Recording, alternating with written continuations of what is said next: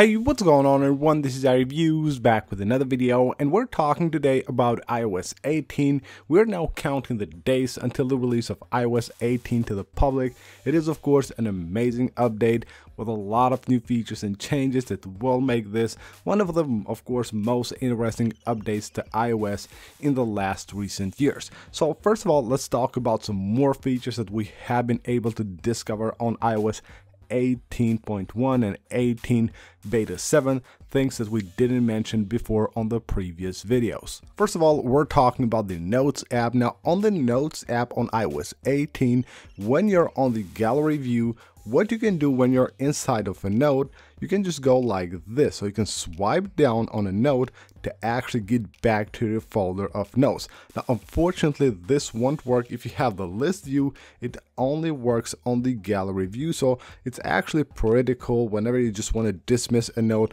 you can just swipe it down like this and you're back on your gallery.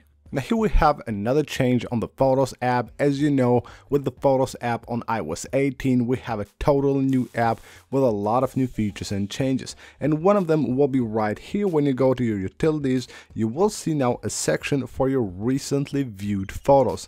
So any photos or videos that you have recently viewed on your device will be right here. It doesn't matter the time when they have been taken or added on your iPhone. The recently viewed photos will be shown right here, and of course the order will be based on the time that you have viewed them and not on the time when you did take those photos or add those photos to your iPhone. We also have a change here for the UI of the music. So whenever you're playing music and you're using Siri to actually play that music, you will see like a different UI right there at the top. So that has actually been updated with the last beta of iOS 18.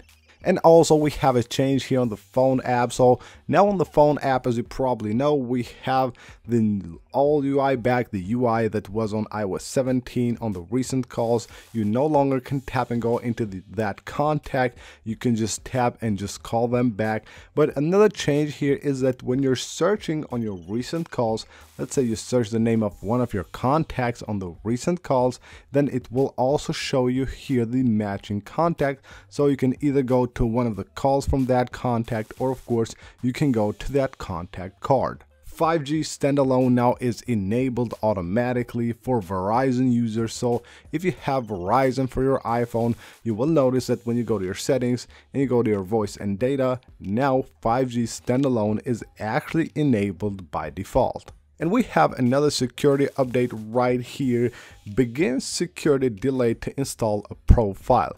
Whenever now you try to install a profile on your iPhone, it will ask you to start the security delay. This is what you will see. This is the pop-up. Of course, if you have stolen device protection enabled, then you will need actually to start the security delay before you can actually install a profile on your iPhone. And on the Maps app, when you add a location, now you will notice there that will be a new animation. So right there, if I just have the plus button, it says in library. So we have a pretty cool new animation right there. And now let's talk a bit about the battery and performance of iOS 18 and 18.1. So here I have this device on 18.1 beta 2. Let's just quickly take a look here at the last 10 days and how the battery did perform. Now you can notice right here we have a battery at 93% of battery health, and here we have the results. So what we have here, the last day, 10 hours 59 minutes, and that's on 100% battery.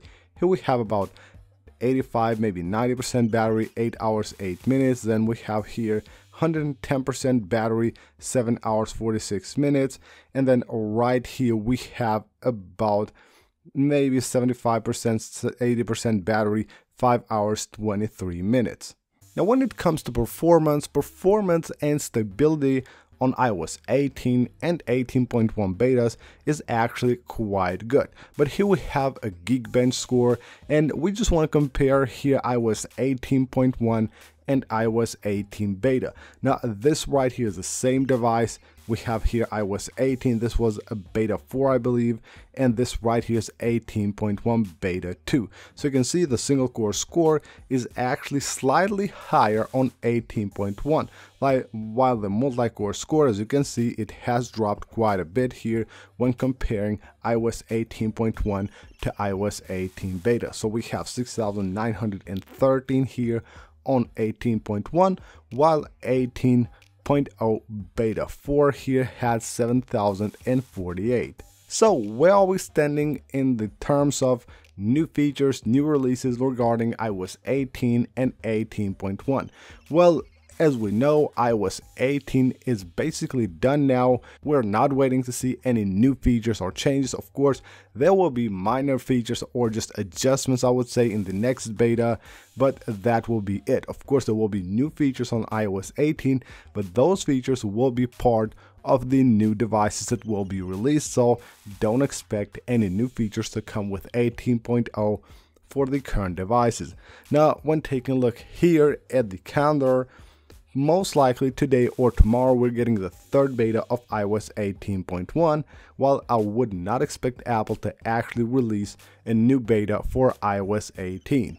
So we're currently on beta 7, and in the past few years Apple has always released 8 betas of iOS, so we can expect iOS 18 again to be released to the public. We have talked about this on a previous video. It should be released to the public on September 16th. Now the iPhone event should be held on September 10th. Now that's the day when I think Apple will also release the RC version of iOS 18 before of course releasing it to the public a week later. So for now, expect a new beta for iOS 18.1 as soon as today, maybe even tomorrow. That will be the third beta of course, and don't expect any new betas for iOS 18. The 8th beta should be probably right here on the 2nd or 3rd. The 2nd is Labor Day, so it won't happen. So it will be the 3rd of September. And then on the 10th, we're getting the RC version. And then, of course, on the 16th, most likely, we will have the final release of iOS 18 to the public. As far as iOS 18.1 goes, of course, we'll have to wait for a few more weeks for that to be released. That should be released sometime in October. So that's pretty much it for this video, guys. iOS 18 is finally just around the corner, and again, we're expecting it to be released on September 16th. It should be really interesting and of course a very nice update. I think this is the best update to iOS since iOS 14, and it should be actually really interesting. So again, that's it. Thank you guys for watching. If you want to see more iOS 18 videos and of course a ton of iOS 18 videos once this update gets released to the public, make sure to subscribe. Of course, hit the like button if you enjoyed this video, and I will see you on the next one.